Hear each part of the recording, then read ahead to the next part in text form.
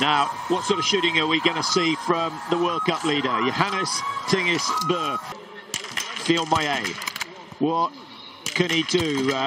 Silver medal in the sprints. He got a silver in the mass start at the World Championships last year, and with a good time coming in, he's going to be close to the lead. Here is Simoneda, 32.4 seconds on his first prone shoot, and took quite a long time before the first shot was released. 16.9, and then it's generally 2.5 in between each shot. Oh, fantastic. Laegreid, second best shot on the tour to Simoneda this year.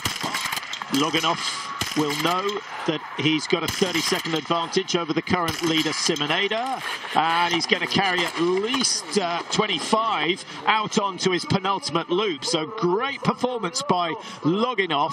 Laegreid not happy with the fact that he has missed again. I was going to say he was 19th in the World Cup standings, Mike, and this is by far and away the best we've seen from him this year. That was just natural, instinctive shooting. 5 with 5, and he's got a chance. Breaking the rhythm.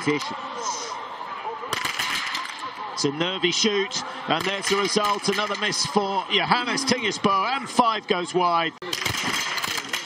It's looking more and more like a Russian day here in Antholz, with Loginov leading the way. We're going to have a new leader here. Loginov is the man we stay on at the moment.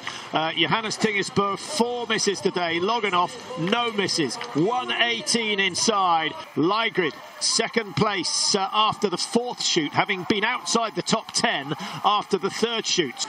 So the Olympic sprint champion missing out today with those 2 misses on the last loop. Lukas Hofer dances his way. He is in fantastic form. Here comes Hofer. Watch the clock. Loginov is safe. Ponzolomo is going down into 3rd, soon to go down into 4, and the Italian could well end up on the podium today. Hofer, 1:10 behind, is going to be pushed down into 3rd place. Laegreid survives despite the work rate from Lukas Hofer, and he goes into 2nd. Fillon Maillet is good in the finish. He's very good on the meadows. Here he goes, up over the climb, dances his way. Was that any quicker than Hofer? I'm not sure it was. He's still down in 4th place, but he knows exactly what he's got to do over the last 400 metres. Here comes Fillon Maillet. 1:10 is the deficit he's after. It's going to be very close. 1:9, 1:10. Oh, he gets it by 1/10 of a second and celebrates that instantly as he comes across the line. And Lukas Hofer misses out yet again. 4th just isn't what he wanted today. Agony. So we've got Fillon Maillet at 1:10.6. We've got Hofer at 1:10.7.